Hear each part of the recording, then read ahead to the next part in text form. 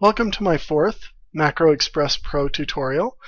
In the last tutorial I talked about several of the commands, and in this tutorial I'm hoping to finish up with all the commands. Let's see if we can do it. In multimedia we have some audio balance and volume controls here. So the ones that I find most useful are audio volume, mute, unmute, or mute toggle. You can also set bass and treble if you so desire. The one that I tend to use the most from here, though, is sound file. You can select an audio file and play as a preview here, and you can check this box to wait for the sound to finish before continuing the macro, or leave it unchecked and just continue while it plays. In the network section, I frequently use the network connect command. This allows you to connect a network drive with Macro Express, and I tend to do this when the computer starts. I find that easier than having to enter the password for any network drives that I've told to be permanent.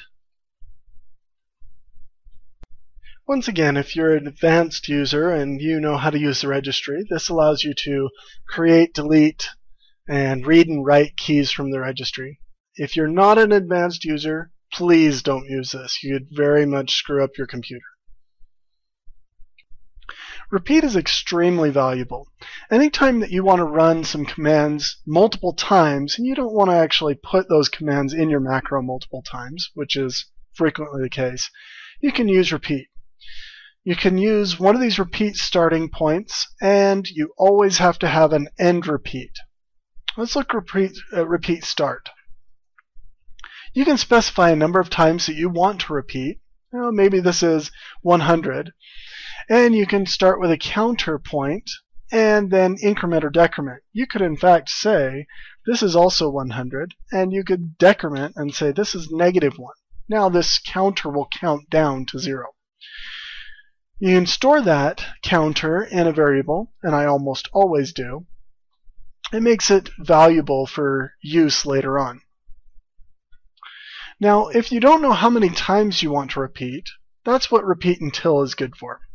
You can specify a variable here, and then check to see if that variable equals, does not equal, less than, greater than, contains, does not contain the value you specify here, whether this be text, a variable, or a combination of the two. Now, what you have to be careful with repeat until with is really easy to create an infinite loop. You could repeat from now until eternity if you don't ever meet this condition. So be careful of that. We can repeat with processes. This would go through every process on your computer and place that in a variable and allow you to repeat over those. We can repeat with windows, and you can specify all windows, visible windows, or just the hidden windows. And as it comes through your repeat, you can specify whether you want to sort by window order or alphabetical. And then, of course, it places those in a variable that you can use in your repeat section. And you can repeat over a folder.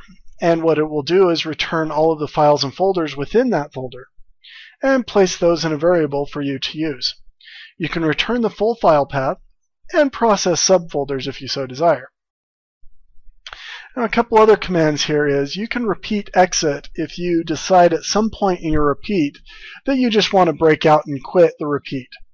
Or you can use continue if you want to skip this repeat increment and move on to the next one. In system we have a lot of commands that are Windows commands that you can do. Change the default printer, run something from the control panel, empty the recycling bin, hibernate, log off, reboot, shut down, change the wallpaper, change your screensaver settings. So there's a lot of useful commands here, and I'll leave you to explore those and decide if any of those are something you want to include in a macro. So timing. Timing has a lot of commands that help us wait for just the right time to continue our macro. One of the useful commands is delay. We have delay in seconds, milliseconds, and time delay in seconds and milliseconds. Well, what's the difference between delay in seconds and time delay in milliseconds? Delay in seconds has a very, very tight loop, and it constantly checks to see if it's time to stop or not. Well, that wreaks havoc on your CPU. It basically can bring your CPU to 100% while it waits. That's not very helpful. Time delay, on the other hand, tells Windows, hey, wake me up when it's time for me to go again. And that's good, except your macro is now unresponsive until the time delay is complete. Typically, you can click on your macro, the little running man icon in your system tray, to kill the macro at any point. But during a time delay, you can't do this. So let's say that you have a 60-second delay you need to make before you want to continue your macro. Well, that could be sort of painful, waiting 60 seconds before you could cancel that macro. So a workaround is to repeat 60 times with one of our repeat commands and do a time delay of 1 second in between each repeat. This allows you to cancel your macro within 1 second, but you still get your time delay without killing your CPU. So several of these other wait commands can be very useful, but the one that I find the most useful aside from delay is wait for window title. This allows us to specify a window title, such as this one, and wait for it to become the current window or the top window. Once that's happened, this allows your macro to continue. Now you can specify wait indefinitely or wait at most a specified amount of time, defined by variables or defined statically.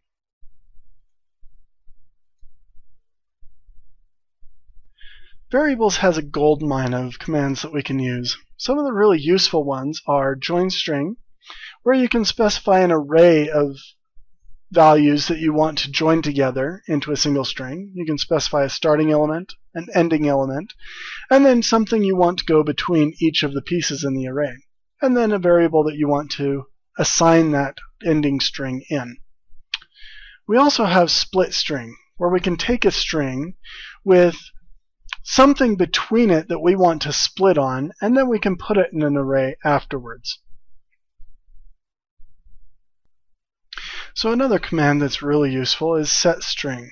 And here we can set a specific value for a variable, and this can contain text and variable mixture, or we can prompt for a value, or get it from the clipboard, or from a text file, or from the topmost program name or window name or current folder, INI, prompt for file name, prompt for folder name.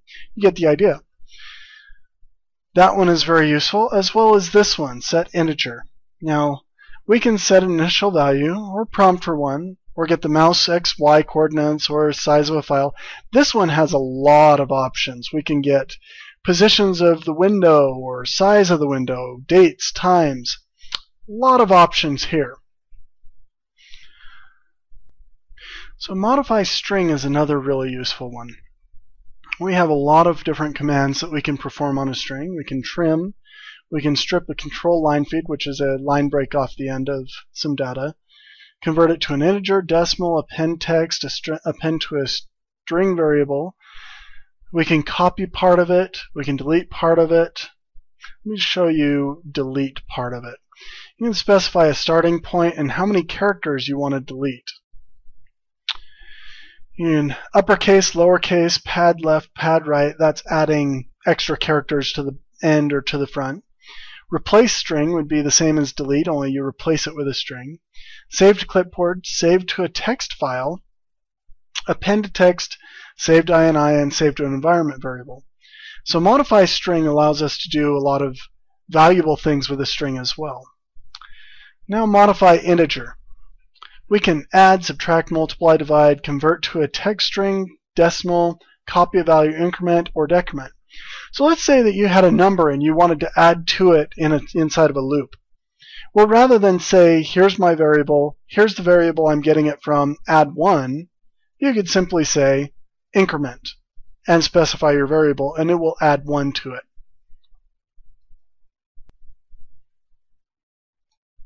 Okay. Now, Windows controls, again, if you don't know what controls are, don't know how to use them, just don't worry about this section. If you do, here you go. And Windows and programs. Now, activate or launch will activate a window title that you specify, or if it doesn't exist, Then it will execute the program, and this is your program path and any parameters that you want to pass to your program. You can run it normal, minimized, or maximized, or hidden. Now, if you're doing activate run program, you probably don't want to do hidden because you're trying to get the window. Now, launch and activate. This is if you know that the window isn't running, you want to launch it and activate it. You minimize window to a system tray. You can just launch a program. You can just activate a window. You can terminate a process. Now, this would be a windowless process that you could terminate. And then if you want to move and resize a window at the same time, rather than having to reposition and resize, you can specify a window or use the current window and just give it coordinates and a width and height as to what you want to do with it. Well, that concludes the 4th tutorial and all of the commands. Look forward to giving you some sample macros here in a little bit. So look for those to come, and I hope this has been helpful for you.